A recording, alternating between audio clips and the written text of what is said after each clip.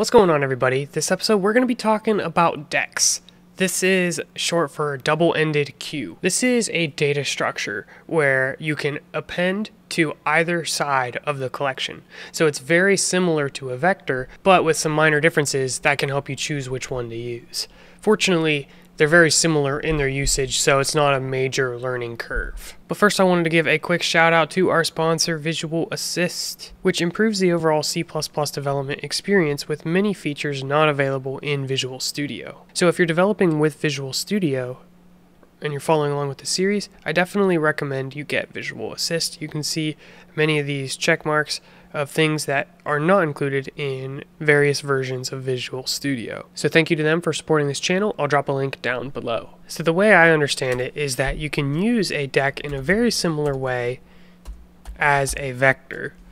The difference is how the deque is implemented behind the scenes. It is optimized for insertion and retrieval from either end of the collection. So if you're going to be doing something where it's continually adding or removing data from the top or bottom of the collection, then I would recommend going with a deque. If you're familiar at all with time complexity, it's O of 1 to insert at the beginning or at the end of this collection, as well as retrieving that data. If you can imagine keeping track of the beginning and the end of this collection, you can easily access that data immediately. But because this is a linked list and the data is chained together from beginning to end, accessing anything in the middle is O of n, meaning it can take multiple iterations to get the correct data, and that time will increase with the growth of the size of the collection. I know I haven't talked a ton about data structures, so don't worry if that doesn't make complete sense right now.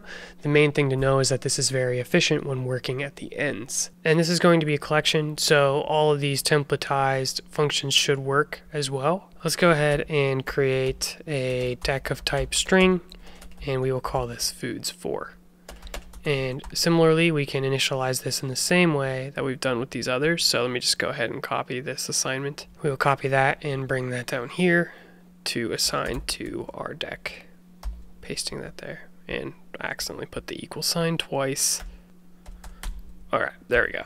The difference here is not only do we have the ability to say foods4.pushback, which is a feature of a vector, we also have the ability to push front.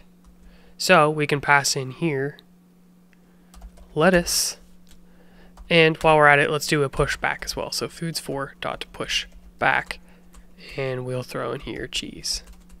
Alright, so now we should be able to just print this collection by saying print, passing in foods4. Check out the previous video if you want to understand how that print works, but a quick preview is you can see that right here. I'm going to comment out these other prints so it doesn't pollute. Actually, I don't need none of this junk. Let's just go ahead and delete it.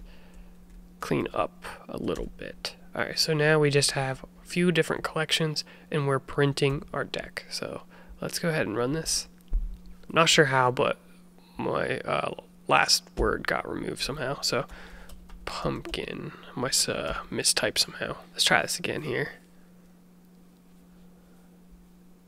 So there's our collection, and you can see lettuce is at the top from push front, and then cheese is at the bottom from push back. Seeing this allows us to understand a bit more how this might work, because imagine you had a shopping list and I asked you to add something to the end or add something to the beginning.